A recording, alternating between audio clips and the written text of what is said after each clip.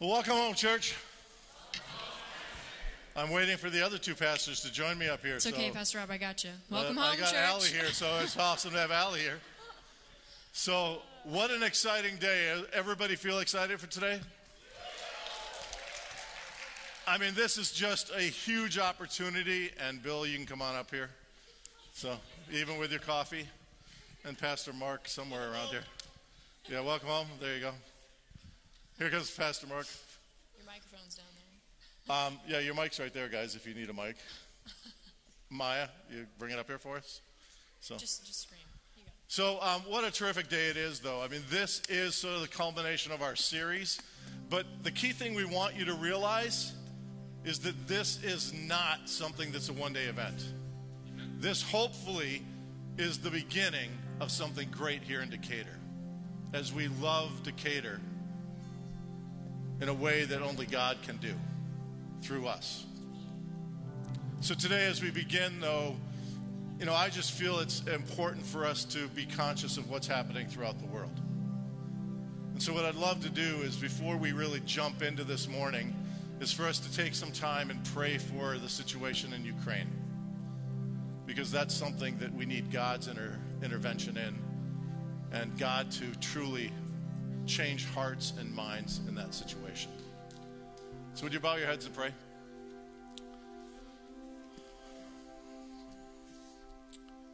Well, Lord, we just come to you this morning in some ways without words. We see what's happening over in Ukraine, and Lord, it just breaks our hearts. And Lord, we just pray for the people of Ukraine that, Lord, you would protect them. That, Lord, you would provide a shield for them at this time. That, Lord, you would raise up individuals and countries and people from around this world to go to their aid and to help them. That, Lord, we want peace to be what happens throughout this world. But it looks like right now, Lord, there's nothing but war there in Ukraine. And Lord, we ask that somehow you would intervene so that, Lord, that would stop. That you would change the heart of Putin, change the heart of those soldiers who are fighting, and that, Lord, you would allow this whole thing to just go away. That, Lord, you would allow this not to spread through sort of discourse and discord from all these other countries throughout the world as well. And that, Lord, everyone would just seek your guidance so that, Lord, you could be glorified instead of the tragedy that we see happening today. We know that there are loved ones and friends and relatives, Lord, that are being called up into duty as well at this time. And so, Lord, we just pray that you would protect them. For the families that are left behind, that you would comfort them. And that, Lord, as we show love to this community, that, Lord, we would not forget about showing love to those who are closest to us, those families who may be in need because of their husbands or wives or daughters or sons going off to someplace in this world. That, Lord, if they have needs, that we would be able to fulfill those. Lord, during this time as well, I'm just going to give a moment of silence here for us to lift up any specific prayer concerns we have. And Lord, we ask that you hear our voices at this time.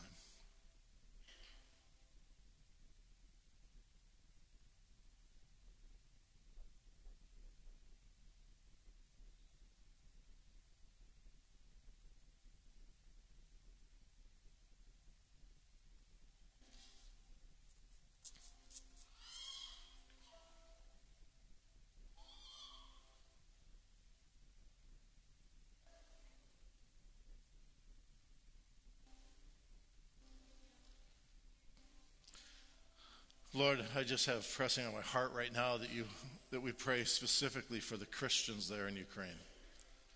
As we see some videos that came out of them being strong and standing, just singing praise songs to you, Lord, knowing you are in the middle of that whole situation. And so, Lord, we ask that you would protect them, that there would be no persecution, and that, Lord, you would bring this situation to close. We just lift this in your name today. and pray this all in Jesus Christ. Amen. Let's worship.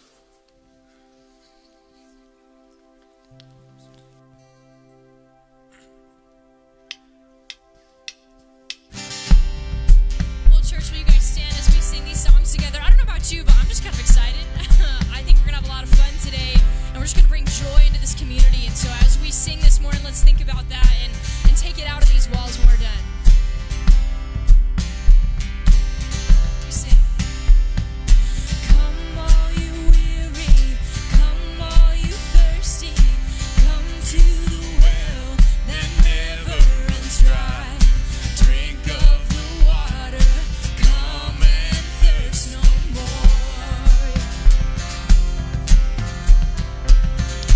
Come all you sinners, come find His mercy. Come to the table, He will satisfy.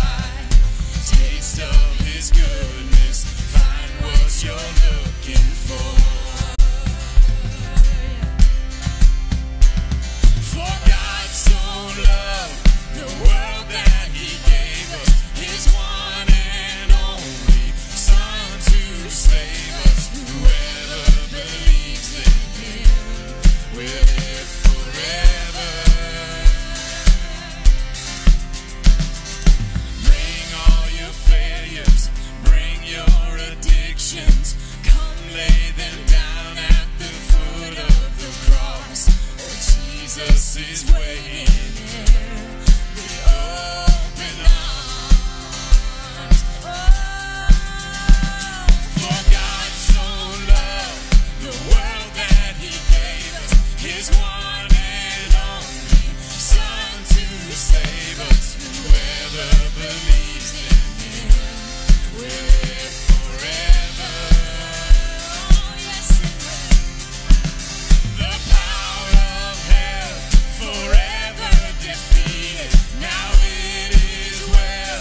I'm walking in freedom. For God so loved, oh God so loved the world. Come on, we sing this together. Praise God, from whom all blessings flow. Oh, praise Him for the wonders of His love. We sing. Praise God, from whom all blessings flow. Oh, praise Him for the wonders of His love, His amazing love. For God so loved the world that He gave us His one and only Son to save. For God so loved the world that He gave us His one and only Son to save us. Whoever believes in Him will live forever. Yes, they will. The power of hell forever defeated. Now it is well. I'm walking in freedom. For God so loved, oh God so loved the world. We sing. Bring all your failures, bring your addictions, come lay them down at the foot of the cross. Oh, Jesus is waiting, God so loved the world. Amen. We give Him praise.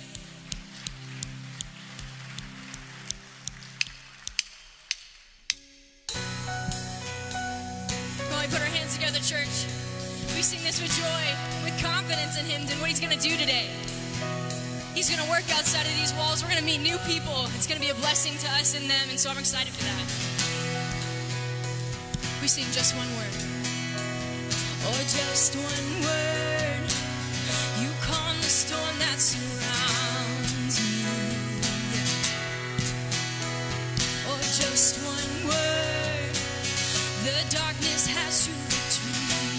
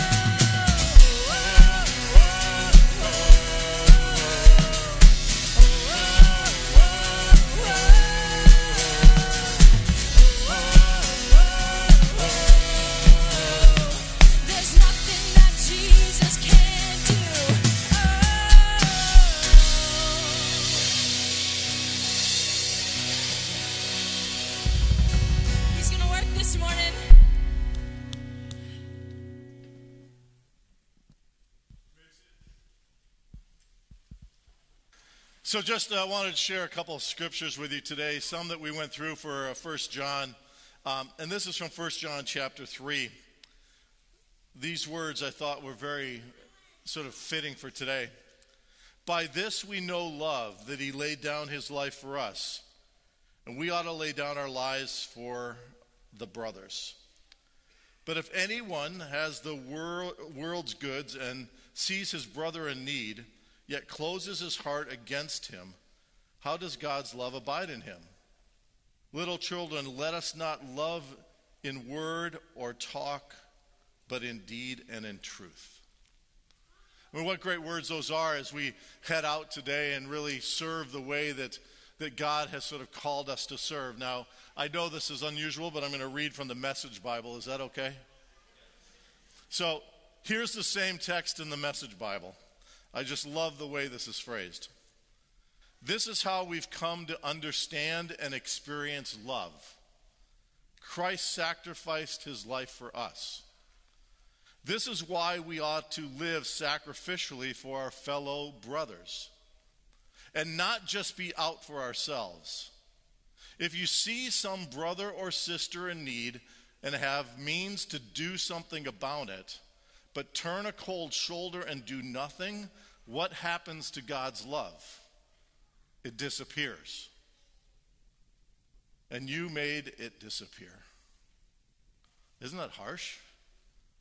But isn't that true? If we have the ability to do something right here in Decatur, if we have the ability to show Christ's love in this place every day, every way, by serving those who are in need, those who don't have what we have, those who are broken, and those who just need help, but we turn our shoulder to them and don't do it, well, God's love disappears. And today is about making sure that God's love is shown throughout this community where we're going to serve. The text goes on and says this: my dear children, let's not just talk about love, let's practice real love. This is the only way we'll know we're living truly, living in God's reality. What do you think of that? It's pretty cool, isn't it? I mean, this is just the Message Bible. Sometimes it's good to read those things and know that truly what we are doing here today is what God has called us to do, to go out and share his love and grace. And in James, we also read this text. It says, religion that is pure and undefiled before God, the Father, is this: to visit orphans and widows in their affliction and to keep oneself unstained from the world. See, we are called, as we've said over the last few weeks, to go and share Christ's love, to go and love this community any way that we have a means to do so. And today, I thank God that each of you are here and that you are actually taking part in this, because this is why this church is here, is to love on this community any way that we can and share the word of Christ.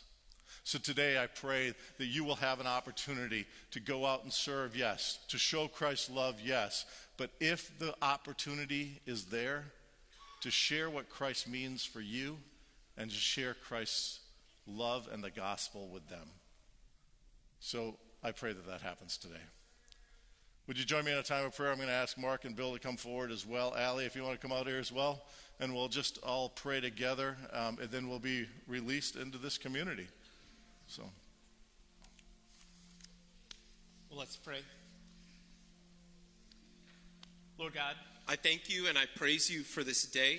I thank you and praise you for our people here.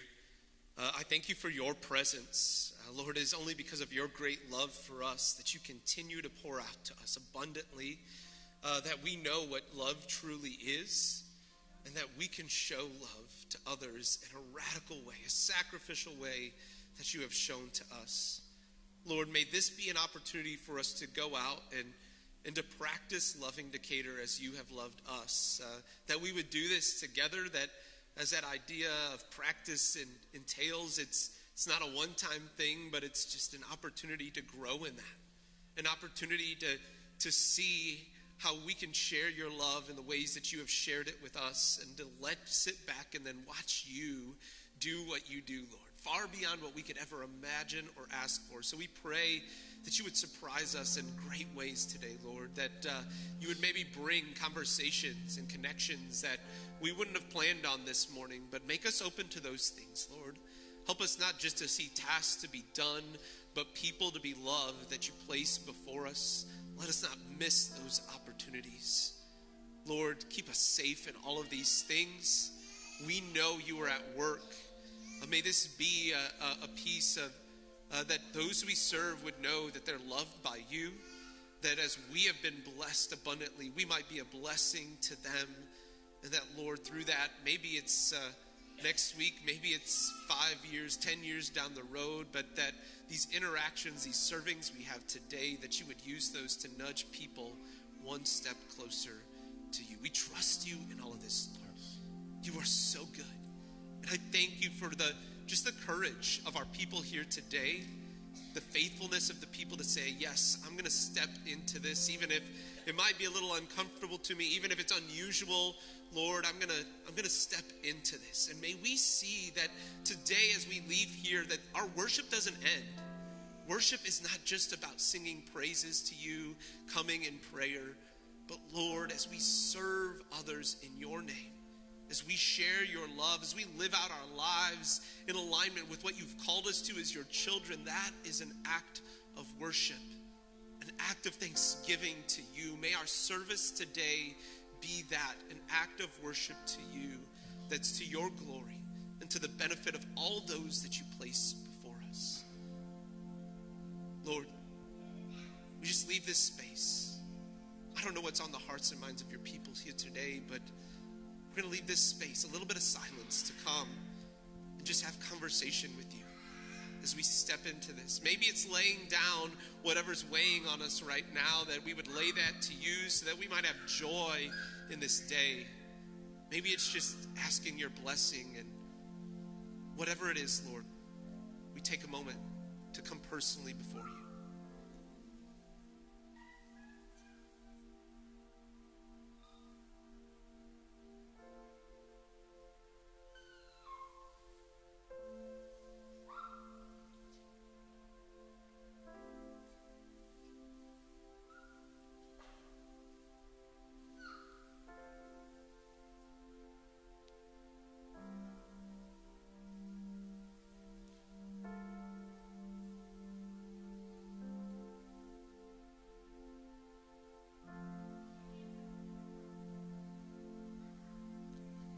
Lord Jesus, we trust you. We love you. And so we're bold to pray that prayer you taught us. Our Father, who art in heaven, hallowed be thy name. Thy kingdom come, thy will be done, on earth as it is in heaven. Give us this day our daily bread, and forgive us our trespasses, as we forgive those who trespass against us. And lead us not to temptation, but deliver us from evil. For thine is the kingdom, and the power, and the glory, forever and ever. Amen. Hey, just one thing before we head into the blessing, and I know you were going to step right in there. This was an idea that we had, was to release you guys into the community and do an amazing work. But I just want to recognize Pastor Bill and Pastor Mark. They're the two who actually made this happen, by getting everything together, getting all the locations, getting all the leaders, and actually doing the work. Not me, okay? It was those two guys. So I just want to make sure we recognize them and say thank you for this as well. And Mick and Sarah taking care of a bunch of background work as well. I want to recognize them. The staff pulled together, Mick and Sarah, and also Andrea, but really these two guys were the ones who put in all the location work and everything, and I just want to recognize them for that and say thank you. So. Well, I would just invite you to put your arms around the people next to you and to receive this blessing from our God. Will the Lord bless you and keep you? The Lord make his face shine upon you and be gracious to you. The Lord look upon you with his favor and give you his unending peace. We pray this in your mighty and precious name, Lord Jesus. Amen. Hey, before we leave, I need to give a few instructions. So how we're going to do this is we have a box stationed out in the for your group. If you look at your bulletin, you can see whichever group you have signed up for. There's a box there for you. So you go and meet at that box. You guys are going to pray as a group near that box, and then you're going to